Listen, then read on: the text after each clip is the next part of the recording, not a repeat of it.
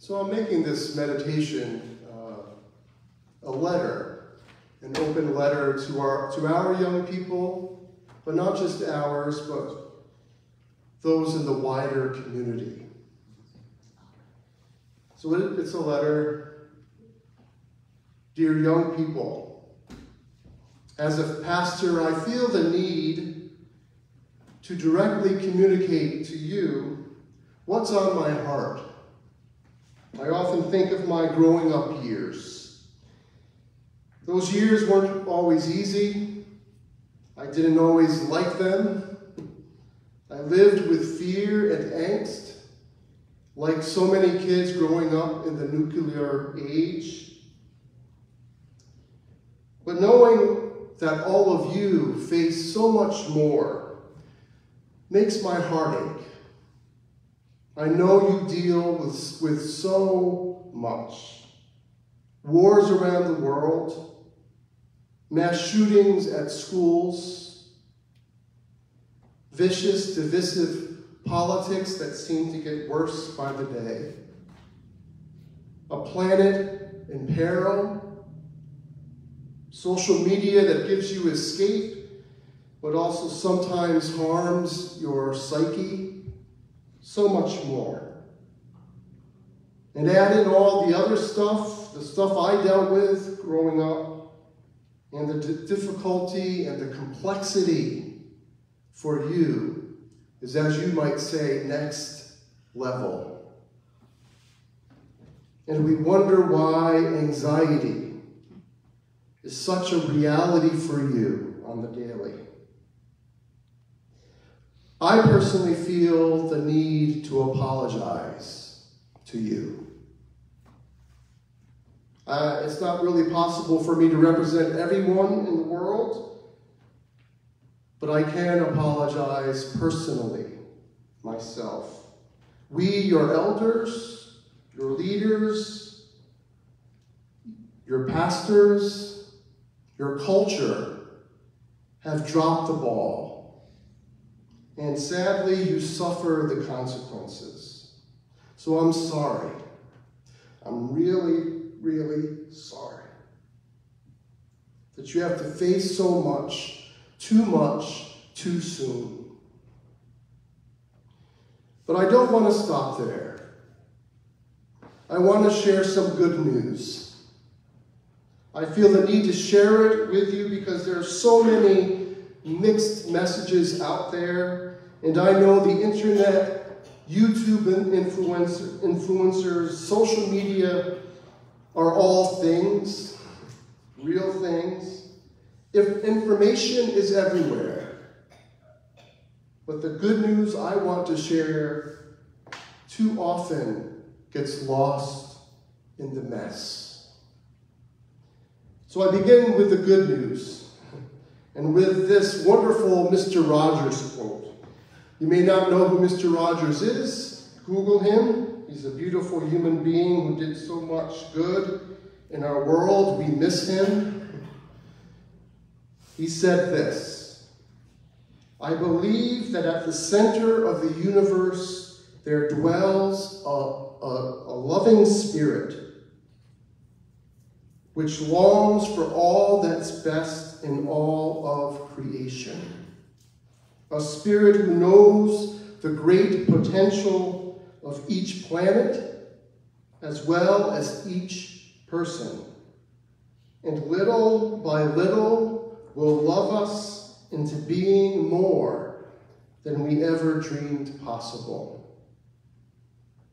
That loving spirit would rather die than give up on any one of us. A loving spirit. We miss that. We miss the preaching of that simple truth, a loving spirit. Not only that, we miss this essential truth, which I shared with our children. To simply exist in this world means to be loved. To be loved by a loving spirit that would rather die than to see any of us suffer needlessly. So you don't have to do anything to earn God's love, but simply exist. Just be.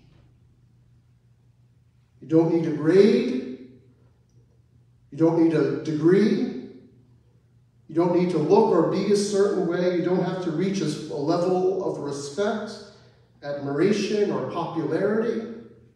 You don't have to have a lot of friends and likes on social media. To be on this world means to be loved unconditionally by a loving Spirit who breathed into this universe love and life, and who'd rather die than to see any of us suffer. We are God's beloved, no matter what. As for who God is, this is where it gets even better. This is the good news. God is love. God is love. And so we are loved by love itself. We are created by love, for love, to love. Our built-in capacity to love comes straight from the heart of God. Now, I probably can guess what you're thinking, oh young friends. Then why all the hate? Why all the anger? Why the vicious and ugly politics? Why all the chaos? Why all the violence, the threats of violence, the fear of violence? Why the mess we've made? Why the mass shootings we ignore? Why the wars we wage? Why the meanness, callousness, and lack of compassion? Why all the bad news? Well, the simple answer is one that may be hard to hear for you, mostly because no one ever talks about it anymore. Well, our society, our culture have forgotten and walked away from the good news that I just shared with you. Our culture has forgotten and walked away from the truth that each of us is God's beloved one. When we look at each other, we see God loving them as they are. We've forgotten and walked away from the truth that God's love for us is built in. No one earns it. No one has to become something, or be from a certain place. To exist in this world means to be loved by the loving Spirit that created and inhabits our world. Forgetting this, walking away from this, we do at our own peril. We've forgotten and walked away from the truth that each of us is equally created in the image of God, each endowed with the spark of God within us, each dignified as God's children. And we've walked away and forgotten the truth that God is love. We've complicated things beyond measure when we can't see the truth right in front of us, that God is love. The church calls this forgetting and this walking away from God and the good. The church, our tradition, calls it sin. And we as a society must walk away from sin. We as a society cannot forget or walk away from the love of God any longer, because sin, this kind of sin, kills. And it's killing our spirit and more. Fortunately, this is going back to that good news, turning things around is not beyond us, oh young friend. Our forgetting and walking away is not the end of the story.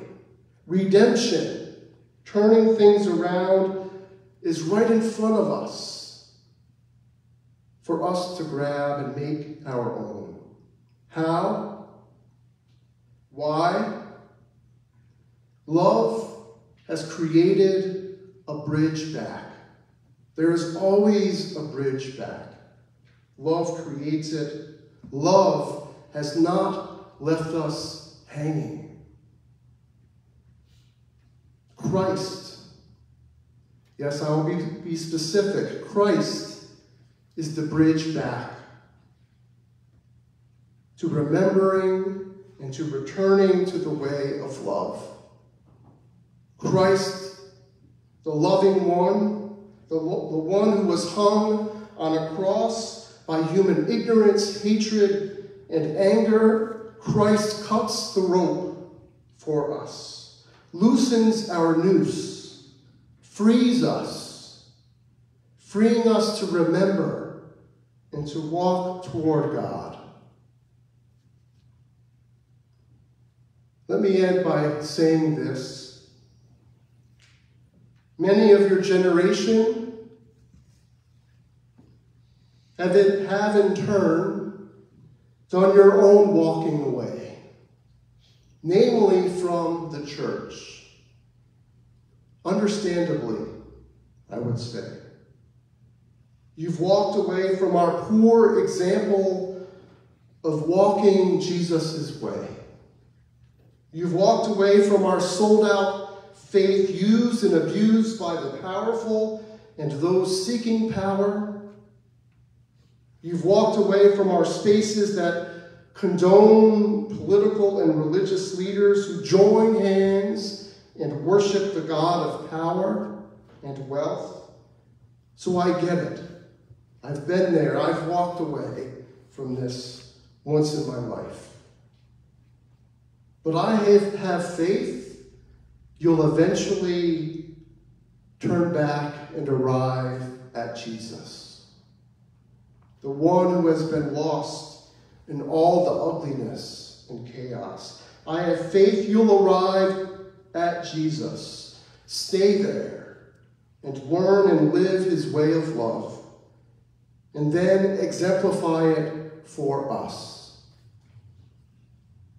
You will lead the revival of a new yet ancient way of living the faith. You, our young ones, will be the key to our salvation as a culture.